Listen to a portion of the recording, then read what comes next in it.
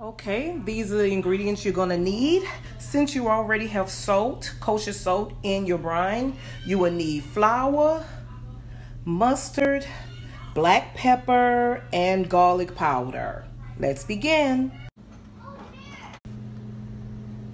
Okay, now my chicken is all cut up. You see, cut it up all into nice pieces. So now I'm gonna add my pepper, my garlic powder. I'm gonna mix it up. I'm trying to do it with one camera, guys. And my mustard. Okay.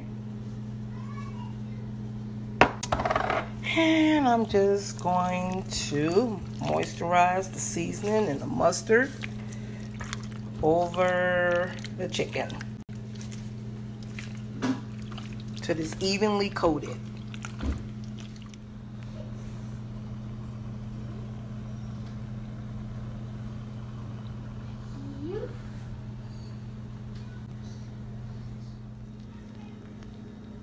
Okay, my grease is at 325. All right, I always put my dark pieces first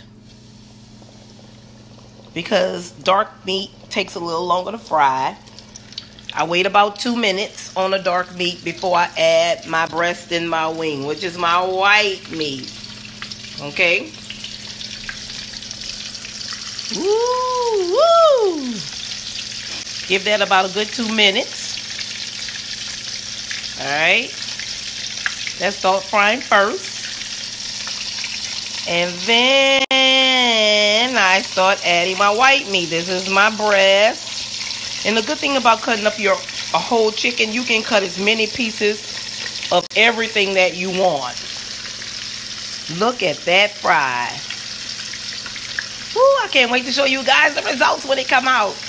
This is my cast iron fried chicken, guys. Look how nice and golden.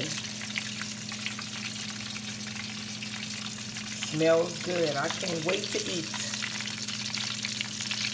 Guys, tune into more of my YouTube videos for some great recipes and great videos. And I want to know what you're cooking, Chef.